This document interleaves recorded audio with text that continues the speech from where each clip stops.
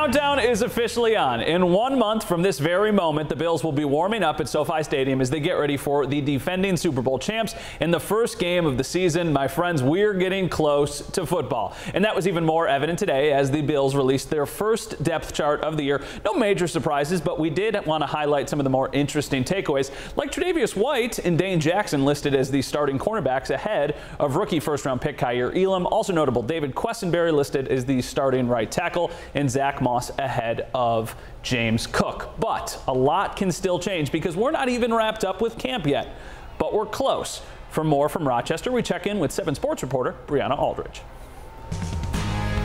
It's not always easy to join a team knowing that you are going to be the designated backup. However, for a veteran like Case Keenum, he said he's embracing his new role in that QB room. My job as being ready to play, being ready to go out and get first downs, turn them into drives, give them touchdowns, and win games. So that's how I prepare, no matter what. And when it comes to targets for Keenum, wide receiver Isaiah McKenzie sits out for a second day due to soreness. That has left some spotlight for Jamison Crowder, who sat out the first week of practice. Jamison, I know he's a little banged up early, but man, he is Mr. Consistent.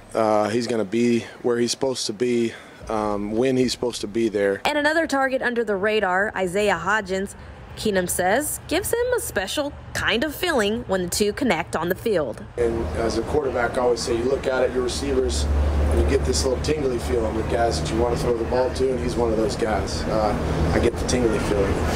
And although it's hard to tell how many reps the Stars will get come Saturday, if any, it's for certain Keenum will get a fair share. He says this is his 11th year in the NFL, so he knows how it works, and he's going to take advantage of every opportunity he gets.